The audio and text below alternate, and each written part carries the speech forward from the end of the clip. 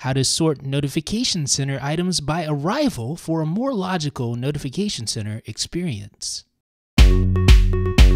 What is up, ladies and gentlemen? This is Jeff Benjamin with iDownloadBlog. I want to talk about Notification Center and something that I believe, I could be wrong, but I believe that a lot of people overlook, and that is the order of notifications that appear in Notification Center. Now, notice this here. At the top, I have FaceTime, and I have three missed calls from myself, apparently, from FaceTime there. So those three notifications from FaceTime, and then below that I have mail, and I have 2 emails there, and then below that I have iDownloadBlog, and I have several posts from iDownloadBlog via push notifications. So if you look at that, it looks fine at first glance, but notice the time frame that these notifications were received. At the very top, this one was received at 4:56 p.m. yesterday. Now below that, this one was received at 4:22 p.m. yesterday. And this one is actually the most recent, even though it doesn't appear first. This is 4:16 p.m. today.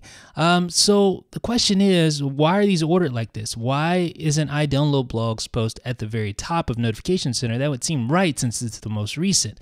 Well, actually, there's a really easy explanation for this. If you go into System Preferences and then you go to Notifications, there's a little button here, or a little drop-down menu at the bottom that says Sort Notification Center. And you can choose between manual or by time. Right now I have it set to manual, so I can actually rearrange these the appearance of the different notifications manually. So at the top you see FaceTime, and then you have mail, and then iDownloadBlog. So basically what I can do is I can actually adjust this. So I'm going to put FaceTime, I'm actually going to put mail above FaceTime. And how about iDownloadBlog? I'll put that, let's put iDownloadBlog right between the two. So I have mail, then iDownloadBlog, then FaceTime. So how about that? So let's look and see what we have. Yes, indeed, mail, iDownloadBlog, and then FaceTime. But still, you'll notice that mail was received yesterday at 4:22, and this one is actually the most recent here at 4:16 p.m. So technically that should be first if I arrange or I sort Notification Center by time.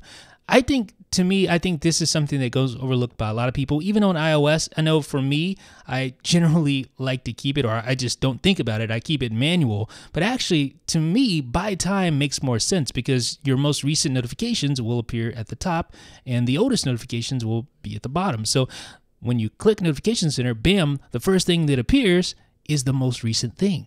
I know it's not exactly rocket science, but to me, this makes the most sense for organizing Notification Center, and maybe you agree. If you do, then please let me know what you guys think down below in the comment section.